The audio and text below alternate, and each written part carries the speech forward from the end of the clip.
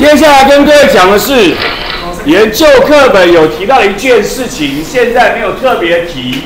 我们根据全世界有这么多的流水的水量，每年流入大海的净流量有这么多，我们算一算，每12天所有的河水都流到大海里面去。全世界的水汽量估计有这么多，然后呢，每年的降水量估计有这么多，那我们估计每10天全世界空的水通通会落回地上，落回下来。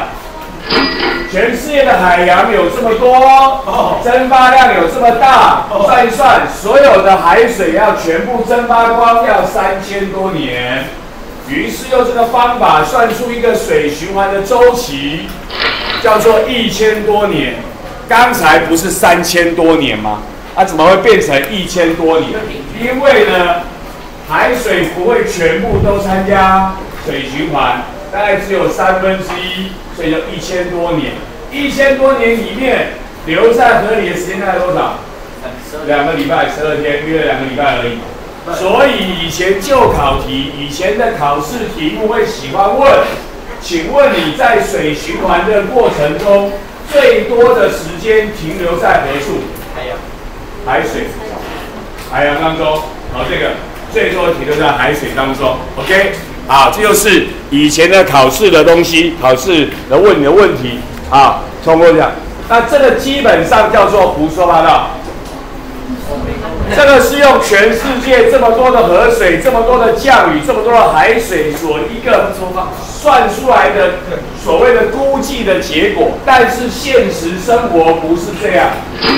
现实里面一个水循环的完成，可能要上万年、10万年、100万年，可能只要几个小时。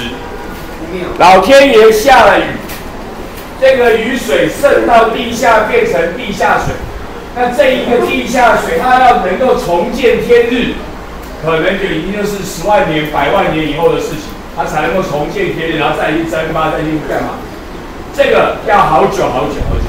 可是夏天的海边，一滴水，太阳升起来一晒，蒸发到天上，凝结变成云，来个午后雷阵雨，它就怎样？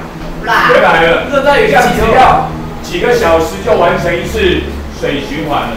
所以刚才讲过，这1000多年是青菜公共用了全世界这么多的河水、这么多的蒸发、这么多的降雨要算的一个结果。但是现实生活不是这样，现实生活不是这样。